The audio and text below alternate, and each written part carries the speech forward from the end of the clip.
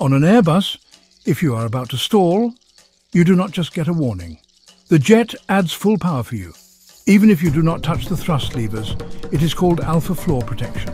When the angle of attack, or AOA, gets too high, Airbus jets automatically command takeoff and go around thrust.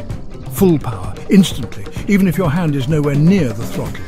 In a stall, airspeed drops and lift disappears. But adding thrust helps recovery.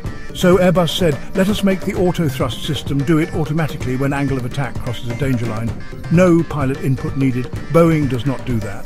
On a Boeing, you will get a stick shaker, alerts, and maybe an angle of attack indication. But thrust, that is still your job. No automatic takeoff and go around, just manual recovery, like traditional flying. It is the classic Airbus versus Boeing divide. Airbus builds in protections that override the pilot. Boeing keeps the pilot in charge and just alerts you. One trusts software to act, the other trusts humans to react. So, would you rather have a jet that protects you, or one that lets you fly it to the edge?